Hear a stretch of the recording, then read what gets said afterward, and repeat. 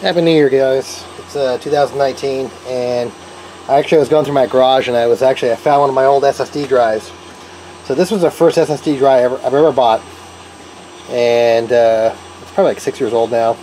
It's 3.5 form factor, and this thing it's no longer detected in the BIOS, computer BIOS. This happened a couple of, like probably 3 or 4 years ago. So I actually do. I mean, my primary business is like fixing servers, and I make a lot of videos, automotive videos and random videos. But I do troubleshoot servers. That's what I do for a living. I'm an IT guy. So and one of the jobs I have to do is recover data on failed hard drives and failed SSD drives. So let me show you a trick or method I've used before in the past to get data off there. So let me first show you actually in the BIOS. I'm going to take this. I have a computer right here, an old Dell computer. So I'm just going to do this to show you that the thing is no longer detected in the BIOS. Alright. Fire this up, and I'll go into the BIOS.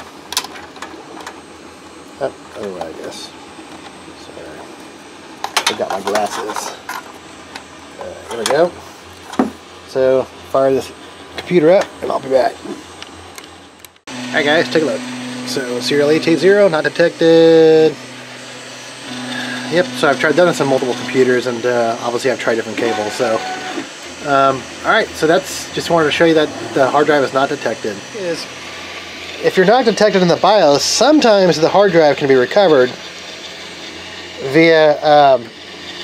The point of that was just to show you that, like yesterday, this thing wasn't even detected in the BIOS. But what I've done for servers, I mean, I don't really work on personal workstations, so.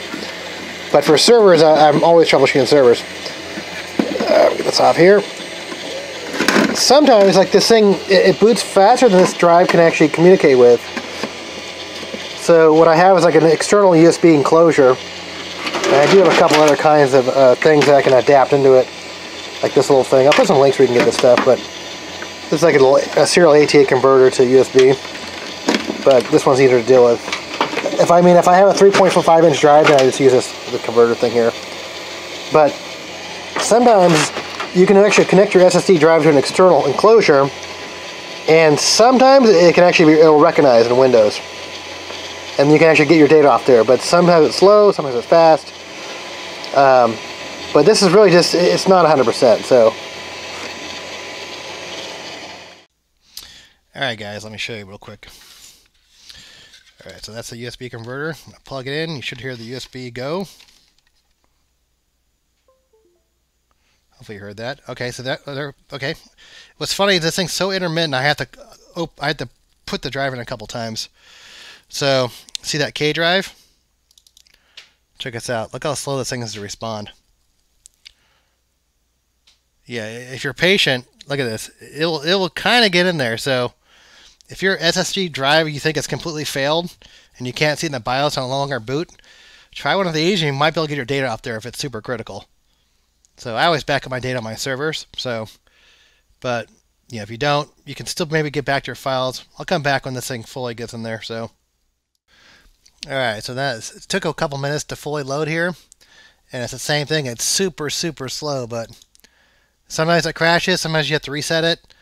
But, I mean, the data is there, and all right, we'll see. So, yeah, hopefully this helps somebody. I mean, so you can see it kind of going. It's just super slow. But like I said, if this thing was connected to the serial ATA connector on the motherboard, this thing wouldn't even be seen in the BIOS, and you couldn't even get to it. So, for some reason, the USB converter sometimes can allow it to communicate. So, if you're having issues, try that and see if that works. Cool. Hopefully this helps somebody. Happy New Year.